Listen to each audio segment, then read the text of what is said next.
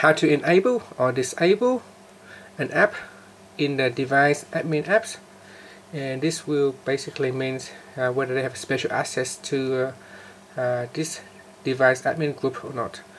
First, tapping on the home key to go back to your home screen, then swipe down and tap on the settings icon. From here, tap on apps, then tap on the menu key and choose special access, then tap on device admin apps, and here you can see I have Find My Device enabled, Glimpse notifications, and Google Pay. If you have any other apps in the list here, you can grant or deny access to this group by simply tapping on the checkbox. So here I will deactivate and Glimpse notifications.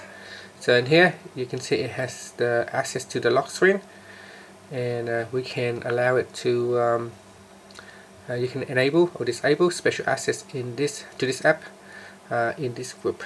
And that's it. Tapping on the home key to finish. Thank you for watching this video. Please subscribe to my channel for more videos.